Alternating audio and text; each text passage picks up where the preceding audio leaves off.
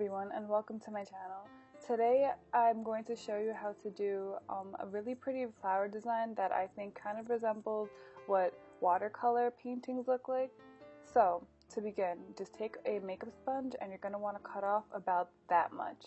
Now when you create the actual shape of the stamp, I want you to keep in mind this shape and the following shape.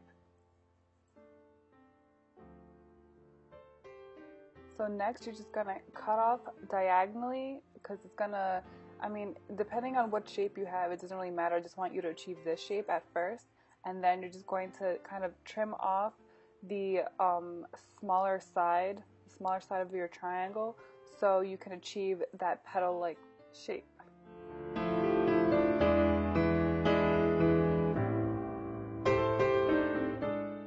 And then I just took a white nail polish color for the base and then a pink nail polish for the petals.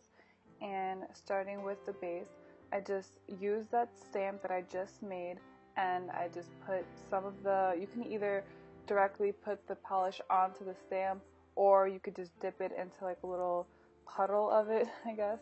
The sponge will absorb a lot of it, so your stampings will look kind of like they're going to be very sheer. So then I just went over every petal, and you could do, 4 petals, 5, 6, whatever it is you want.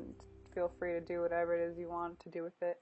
And then after I just mapped out kind of like where I wanted my petals, I went over with a glitter polish, and just to give it a little bit more pizzazz, I don't know. And I just went over each one of the petals with that same stamp I used earlier. Then just in the center of the flower, I just added a little bit of glitter and then my top coat, and that was it.